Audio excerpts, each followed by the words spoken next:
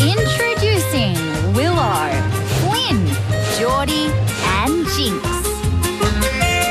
These are just a few of the four-legged friends that we're hanging out with today at a big dog show designed to showcase the friendship and love that we share with our best friends.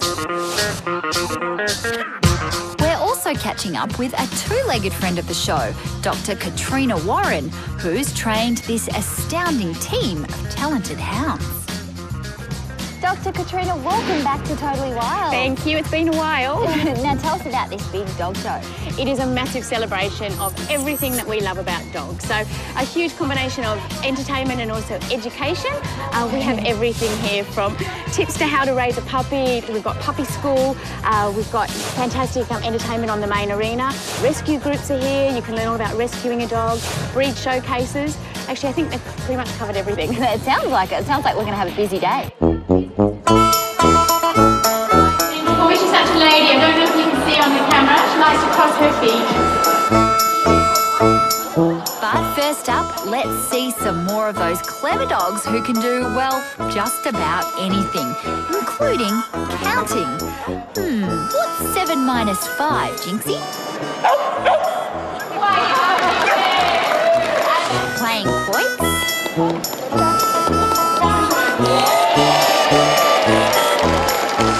And even driving the car.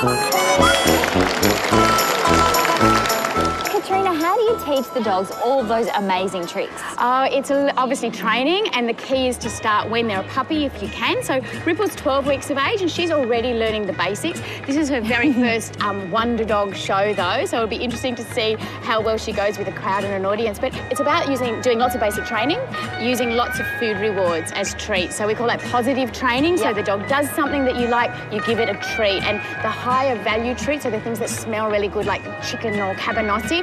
You'll tend to find it's easier to train your dog with those. Okay, now Border Collies, like Ripple here, they're known for being pretty smart, aren't they? They are super smart and they're very trainable. So they're dogs that need a lot of mental stimulation, and a great thing to do, and it's really good to enhance the bond that you share with them, is to do some training every day. Okay, now Ripple, block your ears for this one. I did notice in the show, lots of the Border Collies, or lots of the dogs are actually brown. Are brown dogs smarter than black ones? The chocolate Border Collies, we'd like to think so, because my Toby was a chocolate Border Collie, but no, they're all pretty smart. Okay. You can unblock those ears, can't you? Oh, thank you.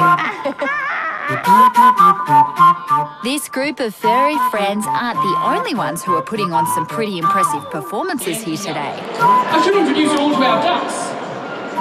We've got Tony, we've got Kevin, and we've got Julia. Cattle dogs! Back on there. So Farmer Dave, I've seen dogs rounding up sheep before, but I've never seen them round up a flock of ducks. It's pretty cool, it's pretty cool. It's one of those things that you can do in a small show like this so you can get the idea of what a dog does, but you don't have the complications of cattle jumping on top of the audience.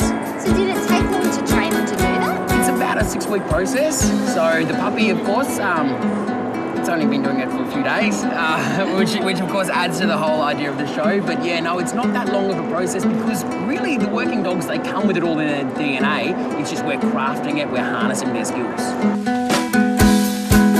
It makes life so much easier. I mean, look, I come from 100,000 acres, and we've got 6,000 cattle, and sometimes we've had, many thousands of sheep, and there's a few of us that run the farm, and we can do it just because of the dogs, just because of that ability for the dogs to go out there and bring it back.